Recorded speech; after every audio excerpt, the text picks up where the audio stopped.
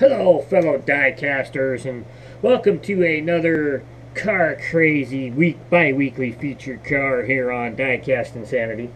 Today I thought we would step away from the Hot Wheels this week. Elijah did his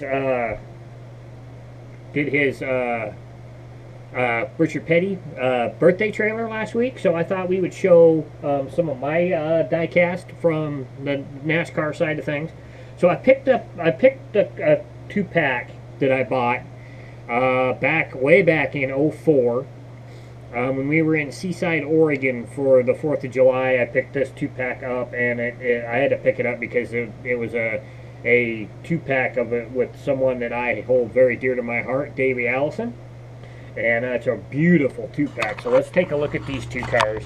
This is back when Dodge was still in NASCAR. And the first car is the number 42 Havoline Dodge of Jamie McMurray, back when he was driving the 42 car.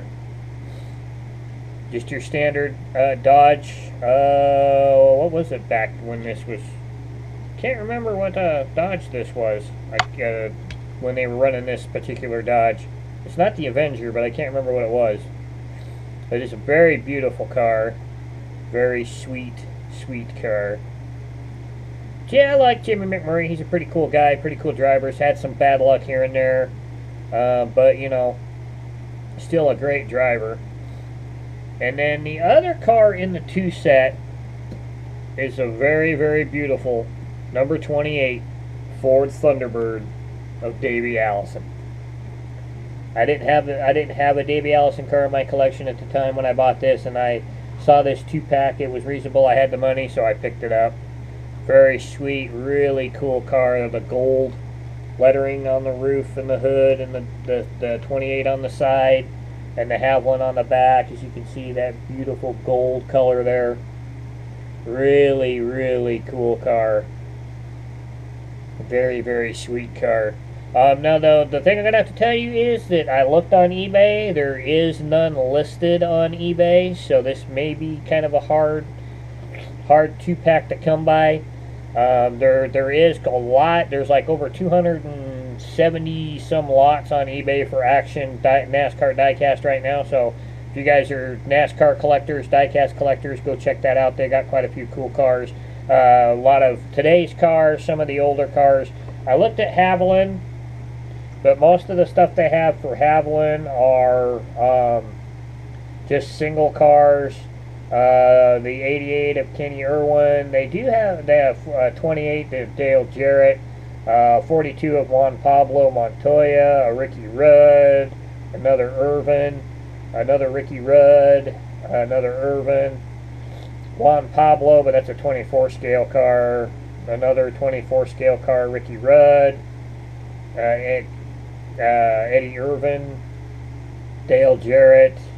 So they don't even have a Davey. They've got a Davey Allison trailer, but they don't have a Davey Allison car. They're all either Ernie Irvin or Ricky Rudd or Dale Jarrett, but no Davey. So sorry about that. You can't find one on eBay right now, but you know, I'm sure if you guys look around, talk to other NASCAR collectors, look around, you may be able to find one. But this is a very cool set.